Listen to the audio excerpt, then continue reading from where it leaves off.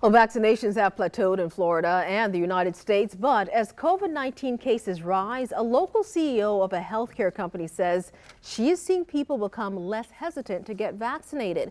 We want to get right out to Leah Shields this morning. She spoke with a viewer who says our coverage here at First Coast News with local doctors actually changed her mind about vaccines.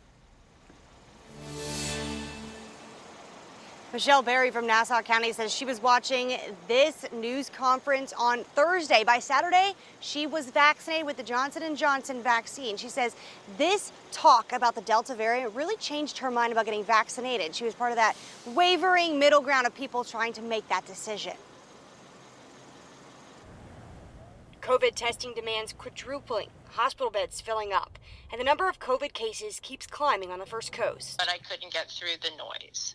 Too much talking heads, too much politics, and I just didn't feel like I had the right information to make a decision for myself. Michelle Berry says she needed to hear this from the experts, and she did on First Coast News. I do think people who are hesitant, this would have been a great thing for them to watch. I just think that this is what people need to hear. CEO of Agape Family Healthcare, Mia Jones, says they're looking into expanding their COVID testing sites.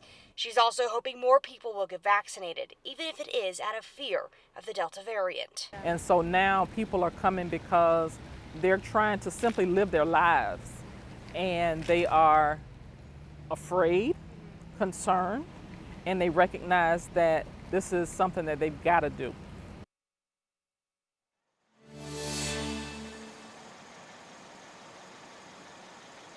Vaccines are widely available. Actually, where we are right here this morning, this is where Wellness on Wheels with Agape Health and JTA, it comes every single day. So 7 days a week you can get vaccinated here. Actually, even take the bus, get vaccinated, get back on, go wherever you need to go. This is right off Norwood in the Gateway Mall. Leah Shields, First Coast News on your side.